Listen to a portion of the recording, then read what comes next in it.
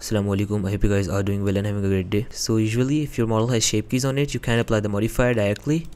You will get this error: modifier cannot be applied to a mesh with shape keys. So in order to apply a modifier to a mesh with shape keys, you gotta download the add-on. The link of that add-on is given in the description. All you gotta do is click on that link and download the add-on from my Gumroad page. After downloading, you gotta go to Edit, Preference, Add-ons, and then Install. The file is in zip, so you have to make sure that you have extracted the file. Then you gotta double click on the folder, select the file, apply modifier for object with shapekeys.py. Click on Install add-on. Once it's done, you gotta check the add-on in order to enable it. After that, all you gotta do is press F3, type in shape keys, click on apply modifier for object with shape keys, then select the modifier you want to apply and then click OK.